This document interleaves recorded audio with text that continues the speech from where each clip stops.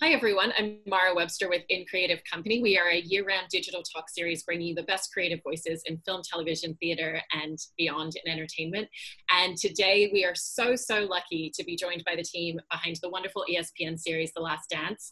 We have the fantastic Mike Tollin, who's the executive producer of the show, and Jason Hehir, who is the director of the series. And, I know that you've both talked about this a little bit, but I wanted to ask you a little bit about how you had to completely reimagine the post-production of the series because you were still in post when the pandemic set in, and you very graciously moved up the timeline of the premiere so that we could enjoy it as fans and audiences. And I just was really curious about how both of you and the rest of the team had to completely not only crunch the timeline to a much shorter space of time, but how you kind of had to very quickly reimagine the entire way that you worked and that you communicated with each other to really pull together those last few episodes that were still in the works. Yeah. Well, there was a growing clamor, as you mentioned, Mara, by the time that Rudy Gobert it all goes back to the NBA, ironically. The positive test with Rudy Gobert from the Utah Jazz, Adam Silver immediately suspending play in the NBA. And then by Friday the 13th, I think all of us were hearing the groundswell and everybody was saying, we need you. People were aware of The Last Dance. It had been so promoted far and wide. Everybody knew it was upcoming for an early June release as scheduled. And by the following week, we had a conference call with all of the parties, which includes ESPN, Netflix, Mandalay Sports Media, and first and foremost, Jason and the editing team. And it really became clear that it wasn't a question of if, it was just a question of how far we could move it up, how fast we could do it. And then it really was a math problem about, figuring out if we're going to do 2 episodes a week for 5 weeks, that allows us to be actually working into May. So I'll let Jason kind of talk about it from there, because it was a gargantuan task, which they managed amazingly well. I think that the two things that you mentioned, Mara, were the timing of it and the acceleration of that schedule and logistics. So the latter was our concern from an editing standpoint, because the timing, we were supposed to, Mike, if you remember, May 13th, we were going to have this gala premiere at Lincoln Center. So the series was scheduled to be done by then. And we were going to make that deadline. Now, we were going to make that deadline from a multi-million-dollar facility with all of the accoutrements that you need to make a 10-hour doc. But then March 12th, that was the last time I saw my crew was March 12th, that we were all in the same room together. And already the buzz had started. Initially I thought oh, the NBA finals people were mentioning might be in August. So I was like, all right, we're going to have even more time than we thought, because we were supposed to air this thing during the finals. So I thought everything would be pushed back. And then it was a moment when this pall was cast over the room. It was like, oh my God, what if they move it up? What if they want it now because there is no basketball? So we did the math pretty quickly. And I think everyone thought at that point, maybe the world's going to stop for a couple of weeks or something like that. So we were trying to make allowances for keeping the train going from home for a couple of weeks. And then we'd go back to normal and everyone would be happy throughout the globe. Well, obviously that's not what happened. So very quickly, it became evident that they shut all the businesses down in New York, and we knew that we were going to be doing this from home. We have world-class editors who luckily have world-class facilities in their apartments. And a lot of editors and producers have families. We have Nina Kirstich, our archival producer, has a new baby. She had it during the making of the doc. So she had a setup at home where she could screen archival and send it back and forth. So a lot of these things were in place for us already. It was really kind of we didn't know it, but unwittingly we were planning for pandemic production. So we told ESPN that we could have it ready by mid-May, and then it became, all right, should we back time 10 weeks and do 1 per week? Should we own the 2 weeks leading up to the completion on May 15th and just do 5 nights a week for 2 weeks in a row, which is what I advocated for, and luckily they didn't do that. But the powers that be, probably Mike included, I wasn't privy to those meetings, but luckily they chose what I think turned out to be the sweet spot. The perfect way to do it was 2 episodes a week every Sunday night. Yeah. And, you know, you're mentioning obviously the archival footage, which is so much the crux of how this all came together. And I wanted to ask you about that because there's almost been a mythology around that footage over this time because it's been locked away in a vault and there's been a lot of interpretation and a lot of kind of like fan concepts about what they think would be in that footage. And so when you first kind of got the opportunity to sit down and start looking through it, did it kind of meet your expectations of what you were thinking you were going to find within it? Were there any kind of unexpected gems, or were there any things that you were anticipating being in the footage from what people had conceptualized in their minds that actually just wasn't there at all? Well, this was, I came into the business in 1998 as a PA at NBC, and we still had, this was right after the finals. So the NBA there was a lockout going on, but already there was kind of this urban legend about what they had recorded the year before. And that legend only grew years out, is that there's this footage sitting in a vault. So I had heard about it. So when Mike called me about 4 years ago, probably to the date today, 4 years ago is when he mentioned that this footage was going to come out. He had successfully endeavored to convince Michael and his team to allow this to come out. I was chomping at the bit to see whatever I could before I gave whatever my proposal was going to be, because I'm sure I was vying with other directors to that point. So the NBA was gracious enough to let me go into one of their edit rooms in Secaucus and look at 3 hours of selects, and immediately I was blown away. Not that it was, you saw all the best of the moments in the series, and some of them are captivating. And so if it's Michael yelling at somebody at practice, that's not something that anyone was ever privy to, but you've heard about. But I think that the mundane moments are what blew me away, ironically, a little more, because it's Michael pulling up in his Corvette and parking, diagonally in the middle of the parking lot and just getting out and not caring. We weren't privy to seeing athletes out of uniform back then because documentary cameras weren't nearly as ubiquitous, and personal cameras and social media wasn't as ubiquitous as it is now. So to see Michael Jordan out of uniform in his prime, casually walking through a parking lot, that was like, back then it was appointment television. I've mentioned this before, that arrival shots at games, Michael started that because there was such a fascination with seeing this guy outside. What does he act like off the court, out of uniform? It started to be an event when he would show up at the stadium. So they started leading broadcasts off with the arrival of Michael Jordan. Now it's a given that Russell Westbrook is going to come in, on a skateboard wearing, a pillowcase or some crazy stuff like that. But it's become fashion statement. It's become standard. But Michael was the forebearer for so much of this. So to answer your question, I think that the mundane things and just seeing these guys interact with each other and seeing them be human is what blew me away the most, because that's what we're trying to do is humanize, mythologize characters. Yeah, like Chase, I heard it almost at the beginning, because I was doing a HBO show called Arliss about a sports agent. And so we had David Falk on, and David was still representing Michael at the time. And he said, they've shot that whole season. Jason and I have told this story 1,000 times, but credit goes to an NBA producer named Andy Thompson, who's Michael Thompson's brother and Klay Thompson's uncle, who came up with the idea that the 97-98 season, with the Bulls going for their 6th title in 8 years, was going to be historic, win, lose, or draw, and that NBA Entertainment owed it to the Bulls, to fans, to history, to document that. He went to his boss at the time, Adam Silver, who was running NBA Entertainment, who then had to go to the Bulls and get the approval from the front office, and then ultimately said to Michael, if you let us shoot, we won't do anything with it unless and until you say okay. And if you say no, then you'll just have the greatest collection of home movies ever.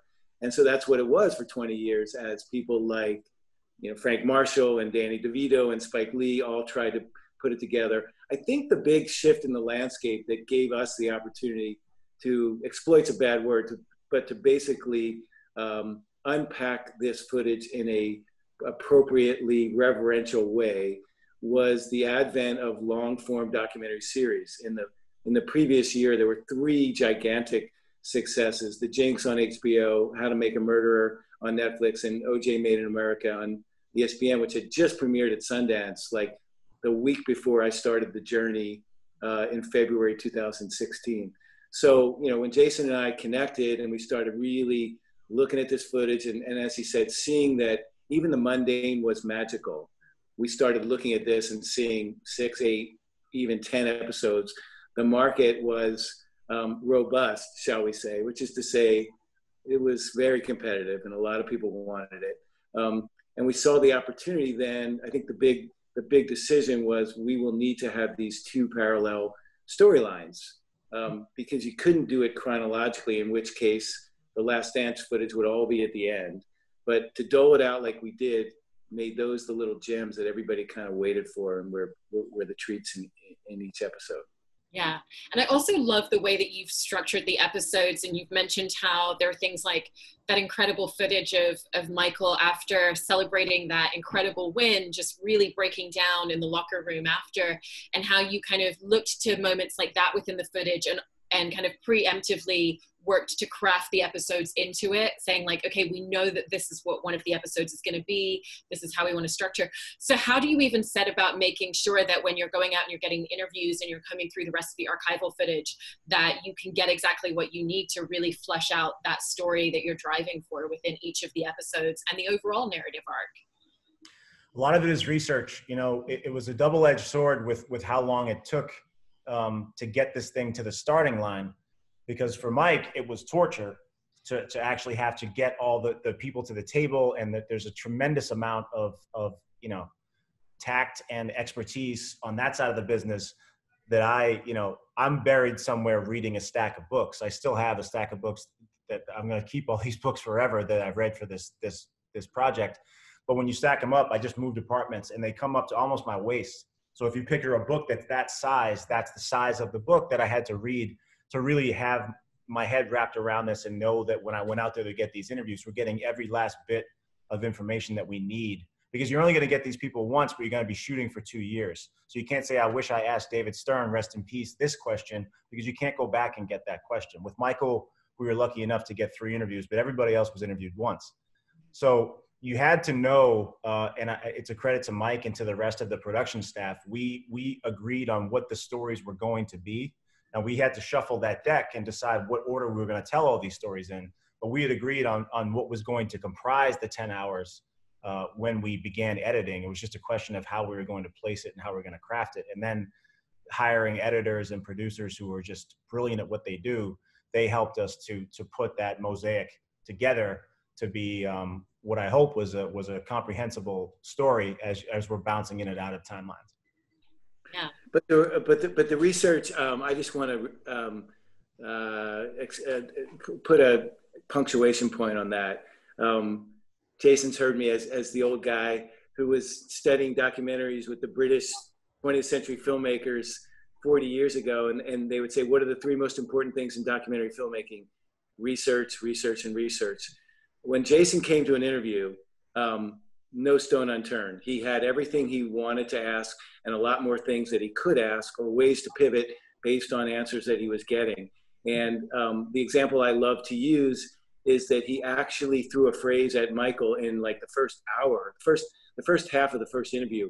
You're still sort of tiptoeing.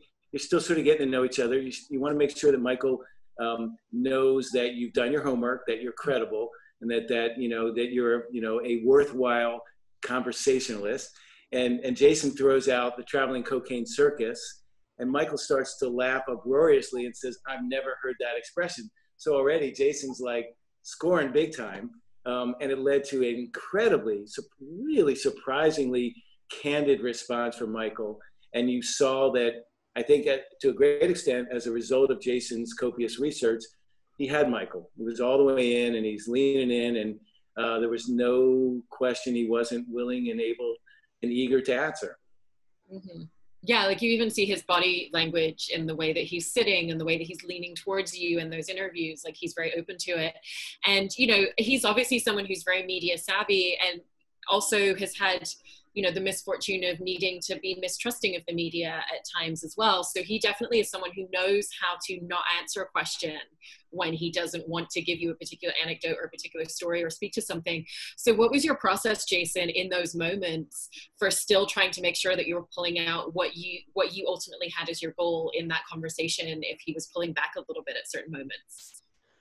Luckily, there wasn't a lot of pullback. When we're discussing sensitive issues like his dad's death, and some of the conspiracy theories surrounding that death and whether he was responsible somehow, which is of course ludicrous. He's a little bit more reticent than he normally would be if he's talking about, you know, what he witnessed as a rookie, which is more of an amusing story. But I give him credit for his candor and for his vulnerability, as you saw it sometimes, to show us a side of him that we had never seen. Now, going into this, I had tried to see every last frame of almost any interview that had been done with him. We had 10,000 hours, over 10,000 hours of footage in our project in the edit room. And that's the 500 hours of footage that they shot Verite that season, but it's also seasons all the way going back to, you know, Phil Jackson's college career. So for me to see something, I had never heard that laugh that came out of Michael. I had never heard that sound come out of him in all the footage that I'd seen. So anytime his eyebrows raised or he didn't see something or he was telling me a story, or, you know, for a doc maker, it's gold when someone says, I never told anybody this, but we had a few moments where he was saying that. And then of course, there's moments when he gets emotional, when he gets, you know, when he's defending his philosophy and how he approached the game and the seriousness with which he approached being a teammate, expecting the most from himself and his teammates. And it goes back to the research. I hate to be a broken record, but I think the more, especially with Michael, here's a guy who maybe more than anybody else respects hard work and respects dedication to a craft. And if you can demonstrate that to him and prove that you're a decent conversationalist and that you're not there to get an autograph, you're actually there to get to know a person and tell their story, I think that pays dividends far out from when I opened that first book years before. It was 2 years before we even had an interview with him that I started researching it. So it was 24 months of reading about him and his story and the team story. And then I got the chance to demonstrate to him, I know this material and I want to tell it in the most comprehensive way possible. That's incredible. And the way that you approach all of the different characters and all of the different interviews, I wanted to ask both of you about that as well, because there's such an interesting dichotomy in how they all came together from the logistical standpoint of what you needed to organize before someone walked onto set. And then what you were saying with like your approach to like each person's personality within the room interviewing. I know that you've both mentioned how like Dennis Rodman was the hardest person to get into the chair, and then you knew that once he was in the chair that you were going to have to work to keep his attention focused on the conversation. And then someone like Barack Obama, obviously there's a lot of protocols that go into place and things that you need to follow through in terms of like the fact that he's president of the United States, and there's certain things have to happen certain ways, and security need to come and do walkthroughs. So how did the two of you kind of work together collaboratively to really prepare for each interview individually in all the ways that they each had their own personalities? Good, Chase. Well, do you want to tell the Phil Jackson story, Mike? Put it this way, booking was an entirely different job. Now, Jake Rogal, who was our lead producer on this, was wearing many hats. And one of those was he booked all of the interviews. So there's 106 people that we interviewed, 108 total shoots, because we did Michael 3 times. But from all of these, Jake booked the person. And for most of these, he booked the location as well. And he's also the lead producer on site. He's my eyes and ears when I'm out doing a shoot. He was on the shoots oftentimes. But there are certain people in this cast of 106 people that you're not going to be able to call directly. I can call BJ Armstrong. I can call, some writers but Phil Jackson was not a person that I was allowed to contact directly. It was you go through someone who goes through someone who goes through someone. So Mike and I had endeavored to get someone else to convince Phil to do this and then to find a day to do it. But when we showed up to the door, we knock on the door and Phil answers the door, and I stuck my hand out. This is in a remote part of Montana. So you have to fly to Puddle Jump to get there. And we have a whole crew with us standing across the street. Phil opens the door. I stuck my hand out. I said, Coach, I'm Jason Hehir. Nice to meet you. I think he thought that we were two crazed fans who had somehow found out where he lived, because he stuck his chin out and said, this is regarding. And we're saying, we're here for the shoot, and we just want to know if we can shoot inside or we should do it outside.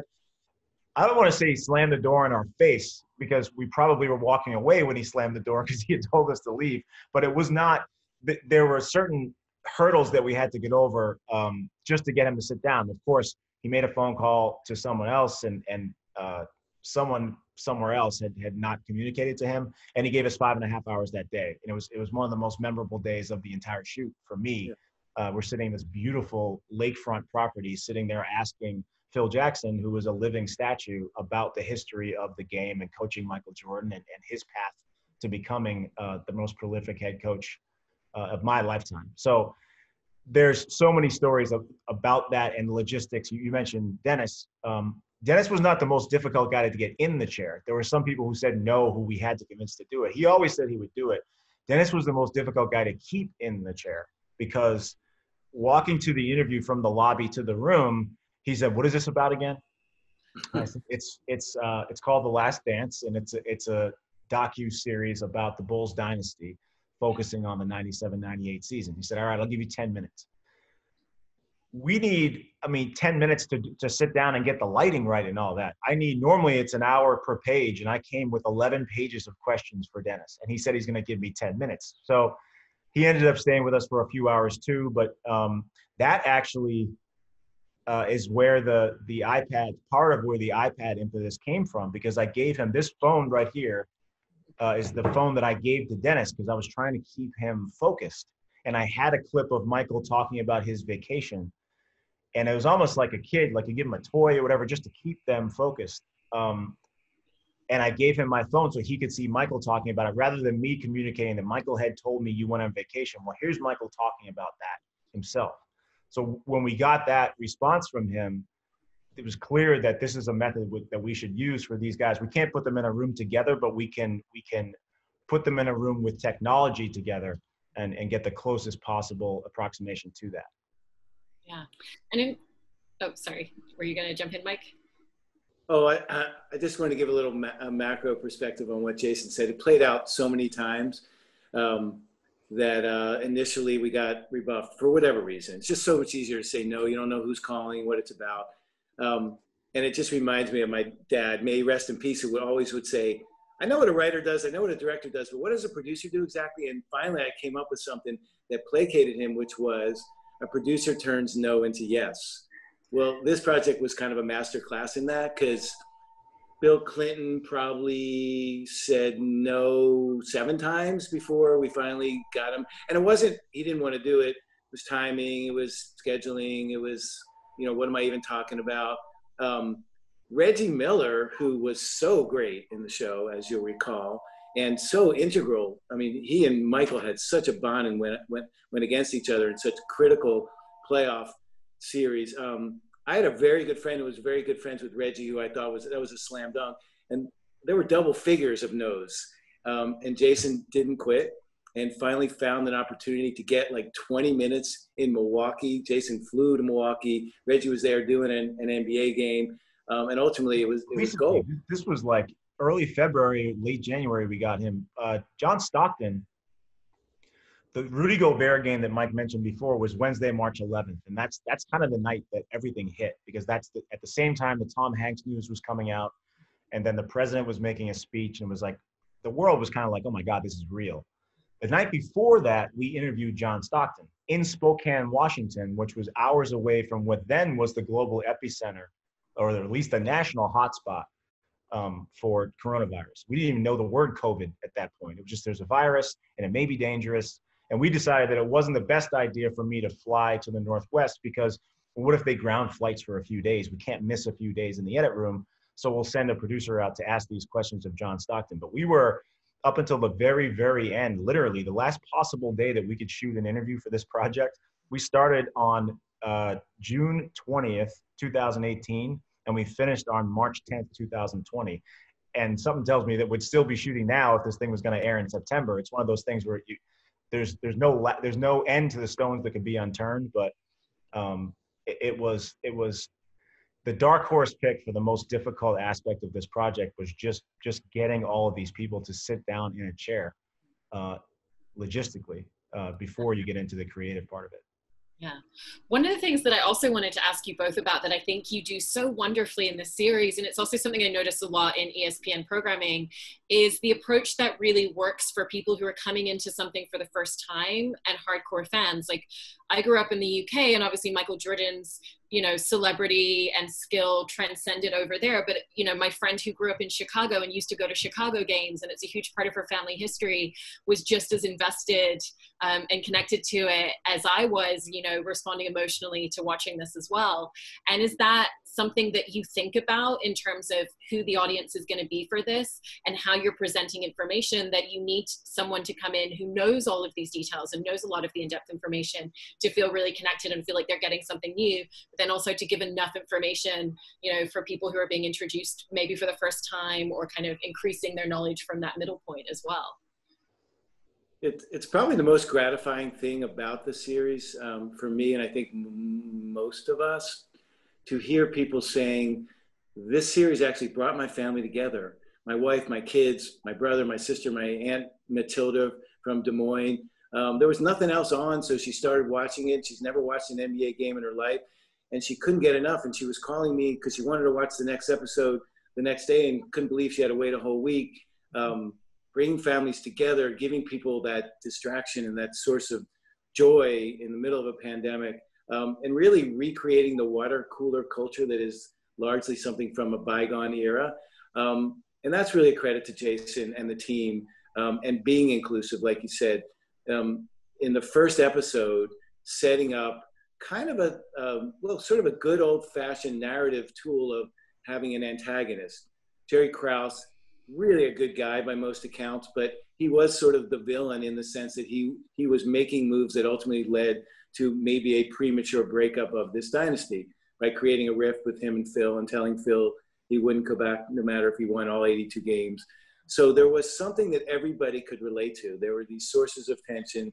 There was the sense of this thing maybe teetering and maybe about over, and this year the stakes were that much higher. Again, a testament to Jason, to being able to go in the weeds and really dissect the nuts and bolts of building this winning franchise and all the moving parts, and at the same time step back and have you get a sense of the macro, of the sociological impact of, you know, why Michael really did transcend and really was the most famous guy on the planet. So it's just, you know, I give my hats off to Jason. It was really great storytelling.